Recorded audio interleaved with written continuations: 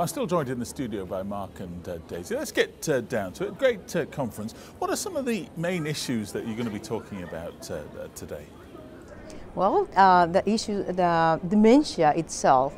You see, dementia is a tremendous and important topic at this moment because of the prevalence of dementia around the world.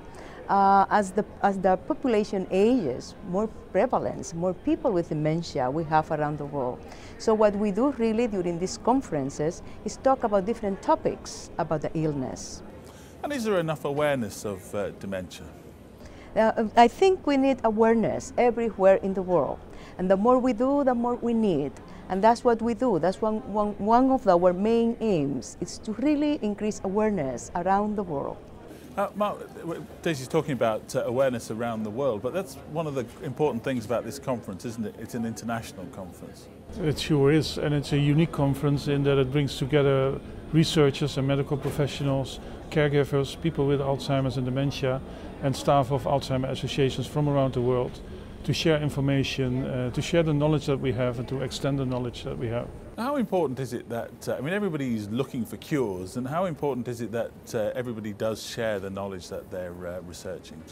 Well, it's not only that we're looking for cures, we're also looking for giving people with the disease a better quality of life and their families. And there's a lot that we can learn from each other because people have been creative in all parts of the world in finding solutions.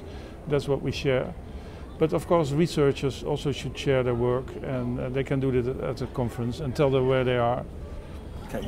One important thing, Stephen, about the conference, you see, Alzheimer's Disease International is the federation of 73 national Alzheimer's associations around the world. And all those associations gather here during this conference. They are here now in Toronto, and we have a showcase about what every of those associations do in their countries. So we share information, we know what is happening in different parts of the world.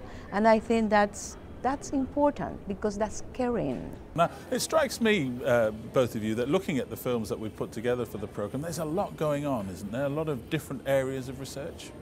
Definitely. The area of dementia is really flourishing because of the need that we have to find answers to this illness.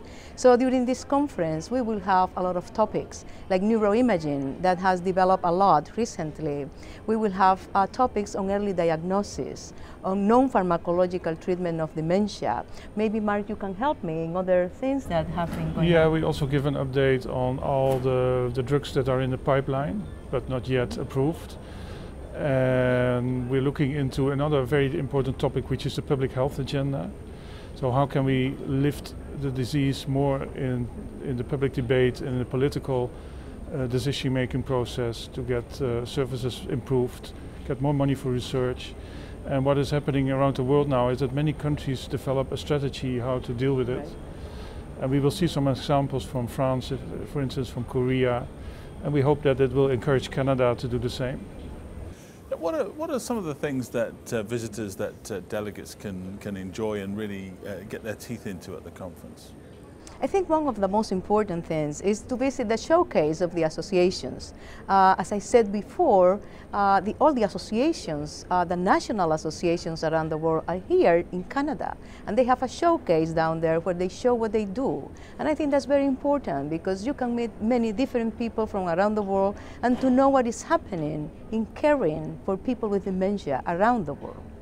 Marc, what would you encourage people to get involved with this week?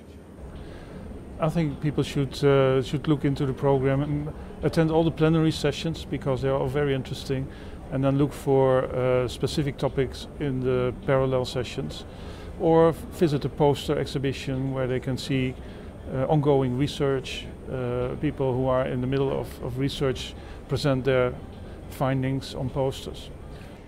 There are plenty of workshops the Alzheimer's Disease Association is providing about how to form an Alzheimer's association, how to develop an Alzheimer's association, how to cope with growth, how to fundraise, which is very important for associations to grow and serve people with dementia and their families.